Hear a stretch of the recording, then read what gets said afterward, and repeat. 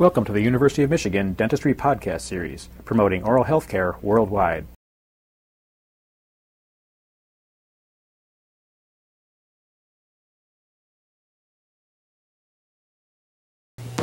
There are situations when many, if not all, the teeth in a dental arch need to be prepared. To attempt to take an impression of more than 4 to 6 teeth with the impression materials available today would be difficult, if not impossible, and it really is not necessary. There are many advantages in having all of the best dies on the mounted master casts. With the proper plan of treatment, this can be accomplished, and yet there is no need to attempt to take an impression of all the prepared teeth within a dental arch. Segments of teeth can be prepared, and a detailed impression can be taken with ease.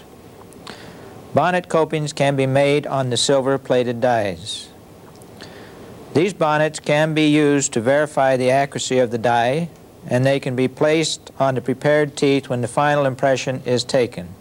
This involves an arch impression. Or all of the teeth in a dental arch can be prepared. Bonnets can be made from the dies. A transfer impression using the bonnets of the dental arch can be taken to unite all of the individual dies on a final master cast. The arch and transfer impression give the desired results, a master cast of the dental arch with all of the best dies in place. This presentation will present the procedures for taking a detailed segmental impression, an arch impression, and a bonnet transfer impression. The first procedure that will be described will be the segmental impression. In this section, the handling of the impression material will be shown in detail. There are many impression materials on the market today that can be used for taking impressions. The selection of a material is an important aspect of taking the impression. First, it must be accurate and relatively easy to use.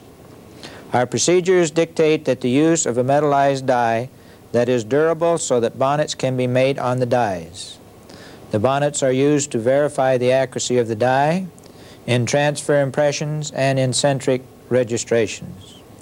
Also, a detailed, accurate impression is easier if the material can be injected from a syringe into the gingival sulcus. A rubber base impression material will be demonstrated here because it fits these requirements. The first step in the impression procedure is to retract the tissue and control hemorrhage and saliva flow. The success of the impression starts with this step and cannot be ensured without proper tissue control. There are several materials that can be used for gingival retraction. The tissue can be tracted slowly with a mechanical pack. A material that is placed in the sulcus under pressure can be left in place for many hours. The tissue can be retracted physiologically using cords or chemicals to relax or shrink the gingival tissue. Also, a layer of tissue can be removed with electrosurgery to make room for the impression material. The physiologic type retraction will be used in this demonstration. There are various types of retraction cord available in varying size and impregnated with various chemicals. Select the type of cord and the size to fit the situation and the chemical according to the patient's health. A blunt, dull instrument should be used to stuff the dry or wet cord into the dried gingival sulcus. Once the cord is in place, chemicals can be used to shrink the tissue and control the hemorrhage. Suitable vasoconstrictors are also available to control the bleeding. The first retraction of the tissue, as you remember, involved the reflection of the tissue so that we can take the bevel into the gingival sulcus or gingival crevice. After we have our bevel into the crevice, we now need to go in there and repack the tissue so that the tissue is reflected adequately below the bevel so that we can go ahead and get our impression of this area. So the second packing of the tissue is to reflect the tissue beyond the bevel so that we can inject the impression material into the sulcus. The second packing of the tissue is to reflect this tissue and make ready for our impression. I think this points out the need to have good tissue before you start your restorative case.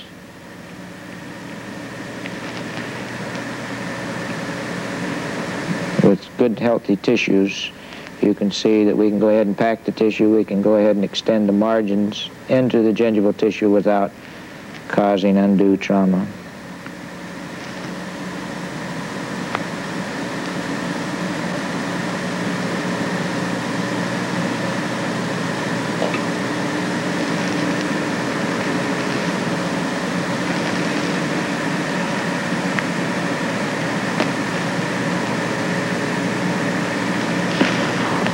We would leave in for about 4 to 5 minutes to get the tissue back again and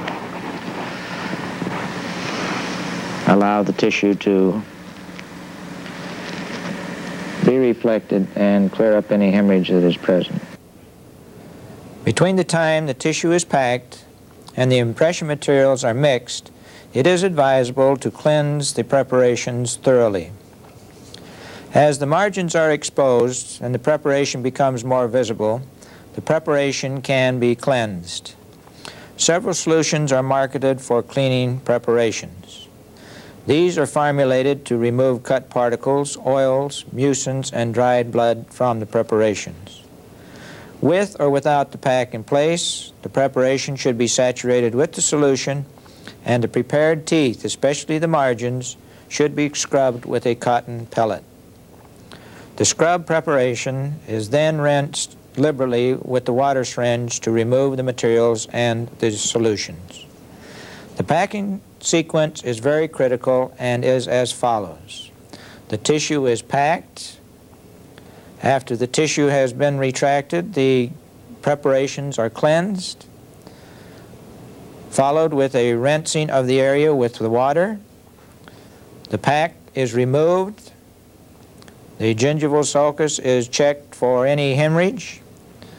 The area is dried if it is ready for the impression material, and then the impression material is injected into the sulcus. After enough time is given for these procedures, the removal of the retraction cord is coordinated with the mixing of the impression material with the dental assistant. You must be familiar with the characteristics of the impression material to effect this coordination. Tissue packed a second time and allowed to stay in the sulcus for about 2 to 3 minutes.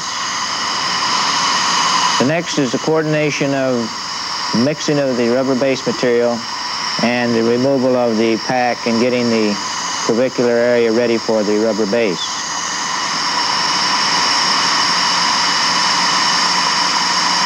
I like to coordinate the mixing of the material with my removing of the pack.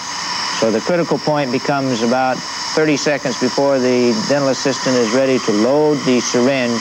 She will give me a 30-second indication. At that time, I will want to remove all of the pack material from the sulcus, observe the sulcus to see whether there's any hemorrhage, retreat any hemorrhage areas, and have the sulcus dry, free of hemorrhage, ready for the syringe when she is ready.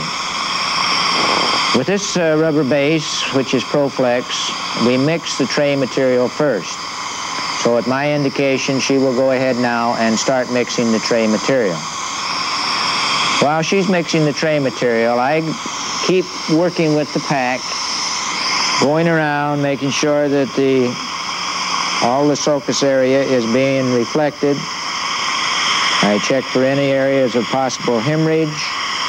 The pack material shouldn't be dry, because if you remove the dry pack material, you're going to tear the tissue and wind up with some hemorrhage.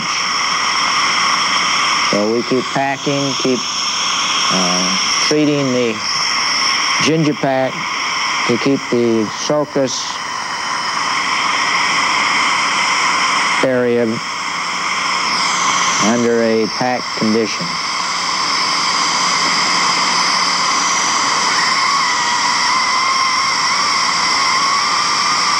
She's now loading the tray.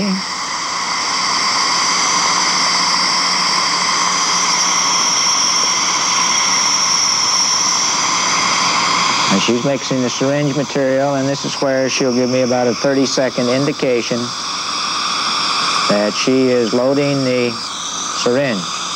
At that time, I will start removing the pack and observing the sulcus.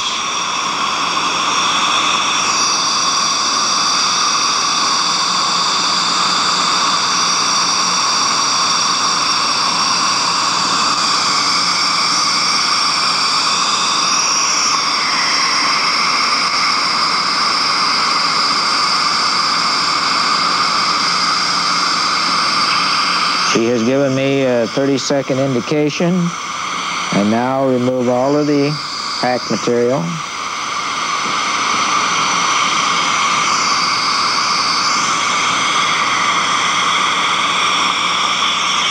I observe the sulcus, dry the area, so that when she hands me the syringe, I am ready to start injecting the area.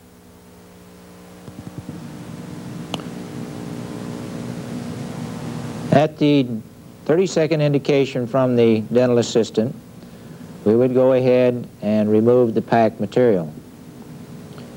In removing of the pack material, we would want to then check the sulcus, make sure that the tissue is reflected adequately, make sure that the hemorrhage is all controlled, and the sulcus is dry. When the dental assistant hands you the syringe, you place the tip of the syringe into the bottom of the sulcus and start to inject the rubber-based material. The tip of the syringe is left in the sulcus, and the impression material is forced into the sulcus and around the margin of the preparation. A fine tip on the syringe, so we want to go around and inject all of the sulcular area first. Now, for convenience of TV or filming on TV, I am going all the buccal areas first and then all the lingual areas. But I would rather go completely around one tooth and then around the next, making sure that I've got the tip of the syringe down in the sulcus area. You want to make sure where the two areas of rubber base meet, that you have a nice union of the material.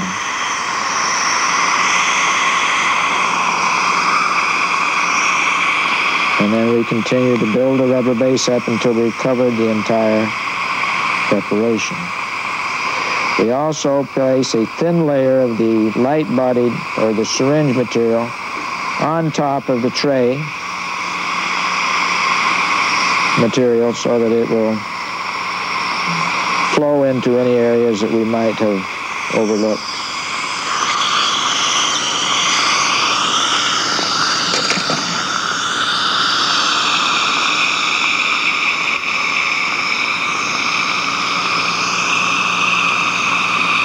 And we put the tray material to place.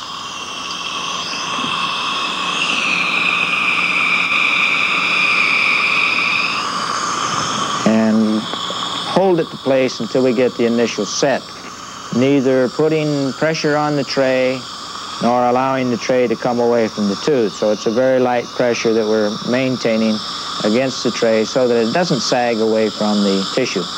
And we allow it to set up for 7 to 10 minutes as recommended by the manufacturer. The tray, the rubber base, and the preparation have a certain relationship that we must maintain. From this schematic diagram, we can see that the tray must be kept a certain distance from the preparation. The rubber base material must be thin, but yet a uniform thickness. It should have enough thickness so that it can be pulled out of the undercuts without tearing, and so that it will have some rebound. And yet it should be kept thin so that it will not distort as the material sets in the final set. So the ideal thickness that we would like to maintain is 2 to 3 millimeters of thickness of rubber base, a uniform thickness throughout the impression of the tooth. It is important in the tray fabrication to maintain this uniform thickness. To maintain this thickness, a relief can be placed on the model. Layers of moistened asbestos or pink base plate racks can be placed over the teeth and the edentulous areas. Unprepared teeth can be used for stops to maintain the 2 to 3 millimeter space for the impression material. However, if all the teeth are prepared, parts of the tray touching the tissue of the palate can serve as a stop. After the relief is in place, segmental trays can be made for taking impressions of each quadrant. Self-cured acrylic resin can be used. Usually at least one full arch tray is needed. For the entire impression procedure of the maxillary arch, 2 segmental and 1 full arch tray would be needed. The tray fabrication has certain directions. A uniform thickness of impression material between the tray and the preparation of 2 to 3 millimeters must be maintained. Also, handles can be placed on the tray in convenient positions to aid in placing and removing the tray from the mouth.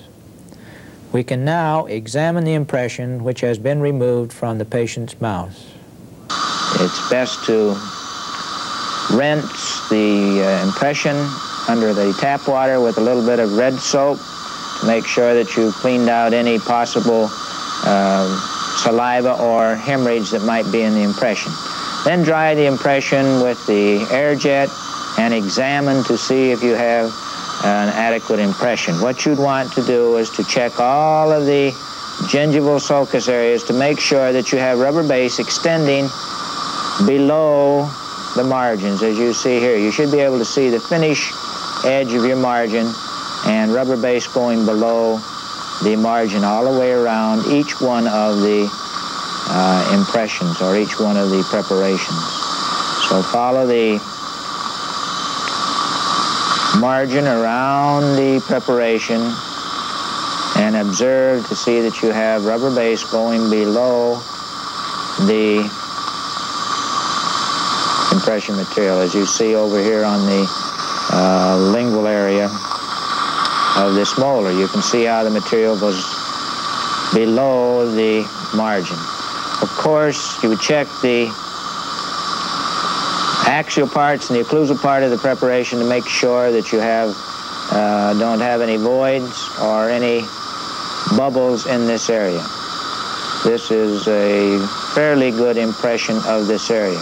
Supposing we missed one of the preparations, we would still go ahead and silver plate this, make another tray, and go back and concentrate on picking up the one impression or the one preparation that we would mix. Because later on we're going to make bonnets for all of these dies and join them to our master model in the final maxillary impression.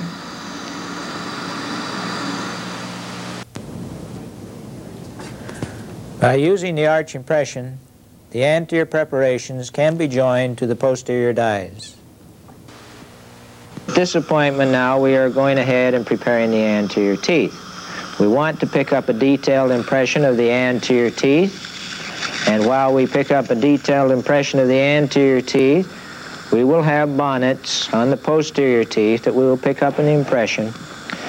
We'll go ahead and silver plate the anterior teeth, place the dies in the posterior bonnets, and we will have a model, working model, with all of the dies of the maxillary arch on the same working model.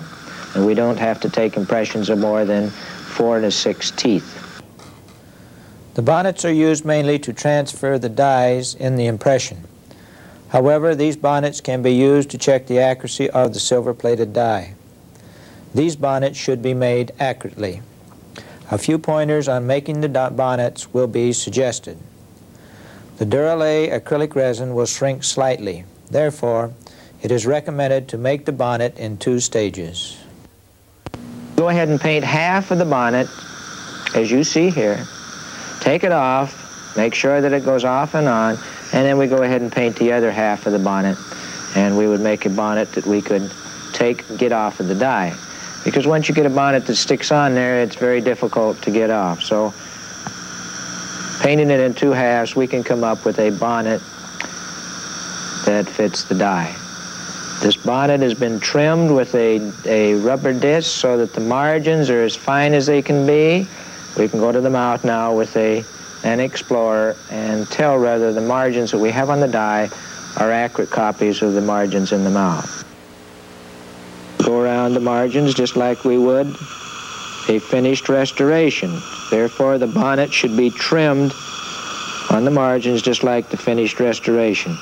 We would go around and palpate and feel and observe all of the margin of the tooth to make sure that it's an accurate copy of the die was an accurate copy of our tooth. Once we determine this, we can go ahead and place all the other bonnets on the teeth.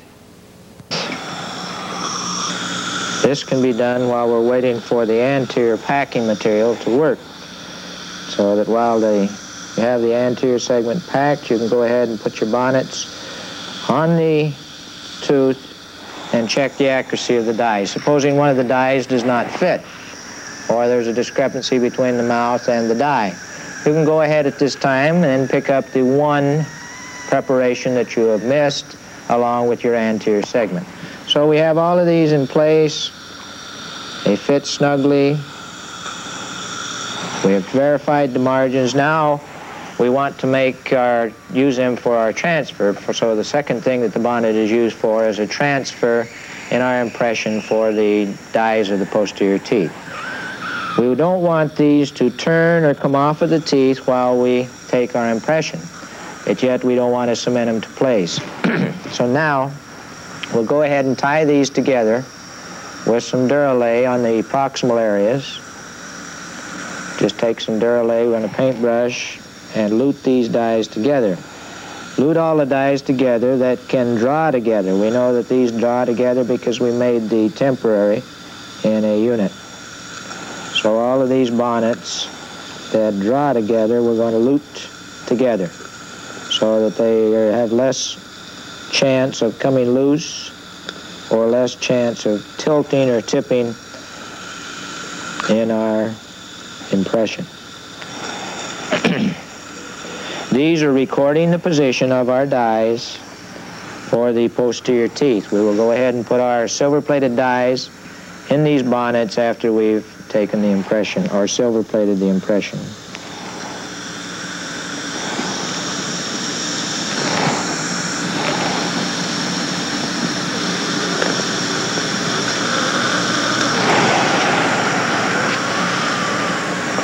Just put enough Duralay on there to lute these together.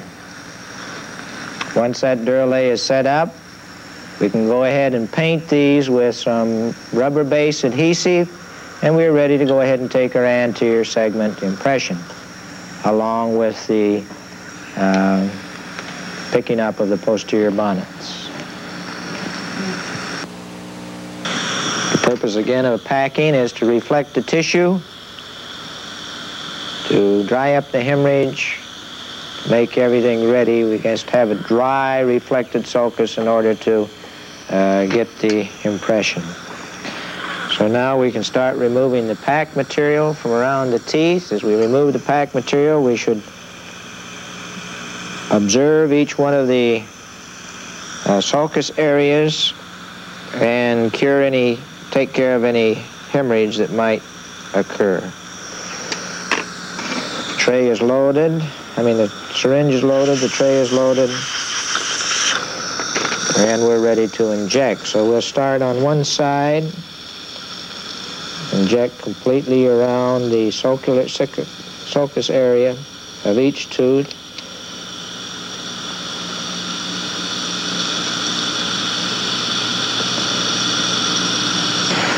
Then if you're through with the injection, the tip can be removed from the syringe tip, which allows the material to come out more freely. And we cover the entire preparation. Make sure that our bonnets are up tight on the teeth in the posterior area. And we have our tray loaded, ready to seat the tray. Okay. Take the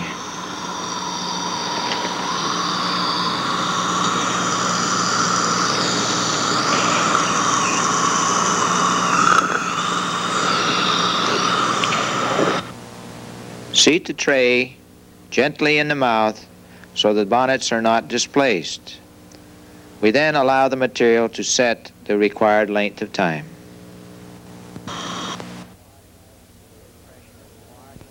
The impression is washed under the tap water to remove all the saliva and any hemorrhage that might have accumulated on the impression. And then we examine the impression. Check the bonnets to make sure that they are seated in the impression by placing an instrument inside them and pushing and see if you get any bounce up and down. These are locked in there very well, as you can see by the rubber base that goes in between the bonnets. But make sure that the bonnets are seated and firmly in the rubber base. Then check the anterior impression to make sure that we have all of the margins, as we've got impression material extending below the margin. As you see here, we can see the impression material going below the margin of the preparation, and this would be a good impression of these areas. Go around each one of the teeth to make sure that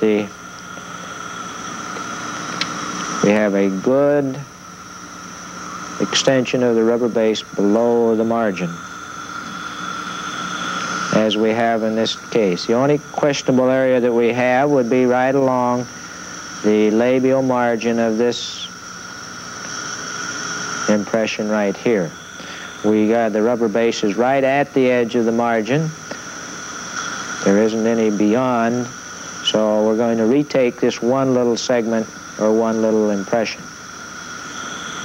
We'll silver plate it and evaluate the die. It's much easier to evaluate the die than it is the impression.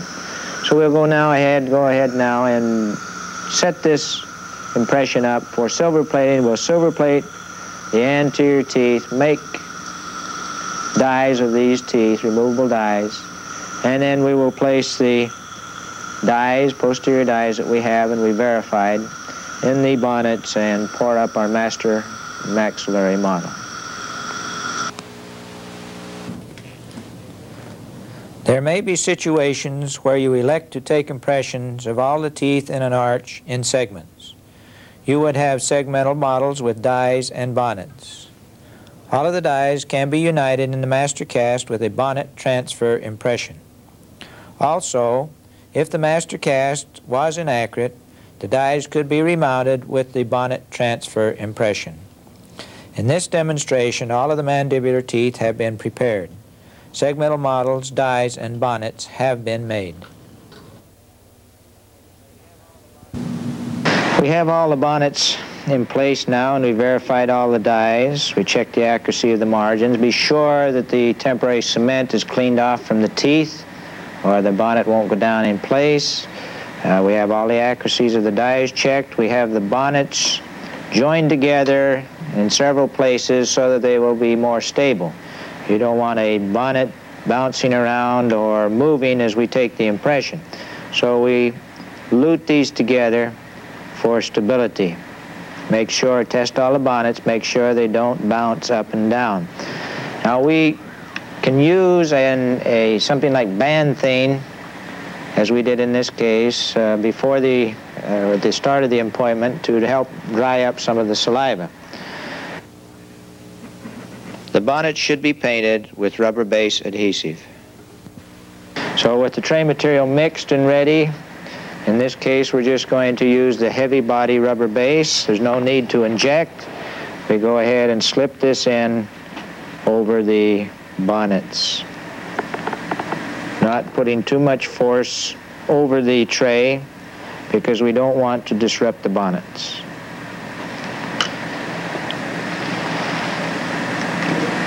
Stick your tongue forward just a little bit, please. And we'll allow that to set up the 7 to 10 minutes.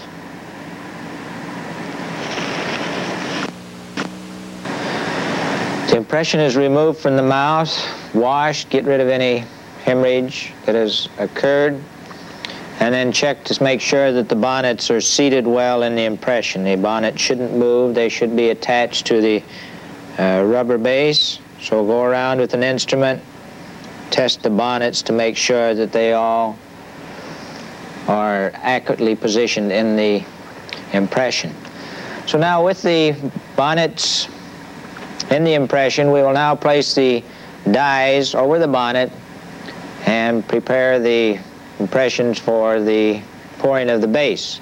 So we would seat the die in the bonnet. Oop, wrong side. When you put the die in the bonnet, make sure that it has a good seat again. Make sure there's no rubber in contact with the base of the die.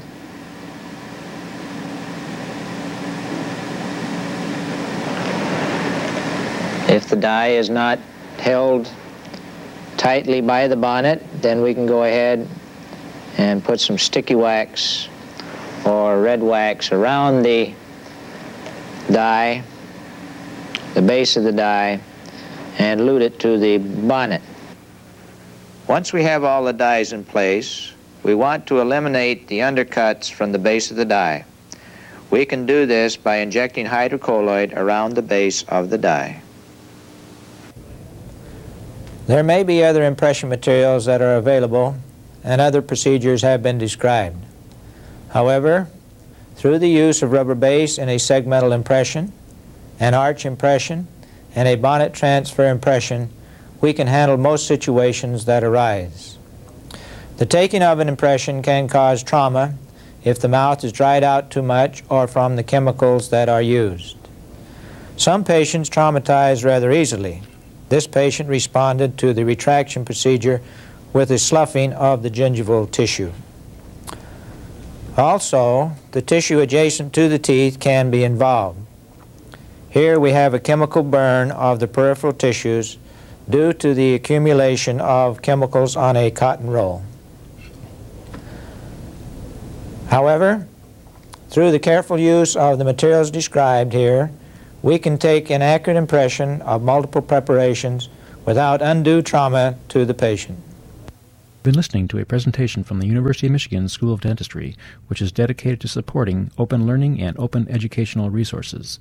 This recording is licensed under the Creative Commons. It may be reused and redistributed for nonprofit use. Please attribute materials to the University of Michigan School of Dentistry and redistribute under this same license. For more information on how this and other University of Michigan School of Dentistry recordings may be used, visit www.dent.umich.edu/license.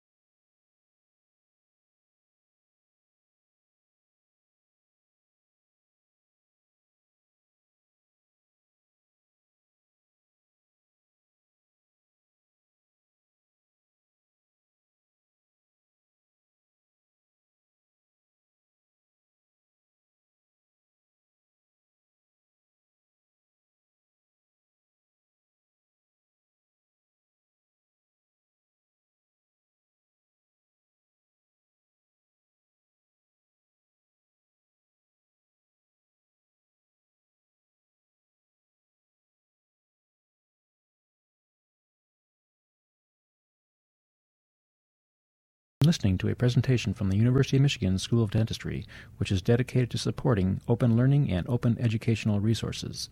This recording is licensed under the Creative Commons. It may be reused and redistributed for nonprofit use. Please attribute materials to the University of Michigan School of Dentistry and redistribute under this same license. For more information on how this and other University of Michigan School of Dentistry recordings may be used, visit www.dent.umich.edu/license.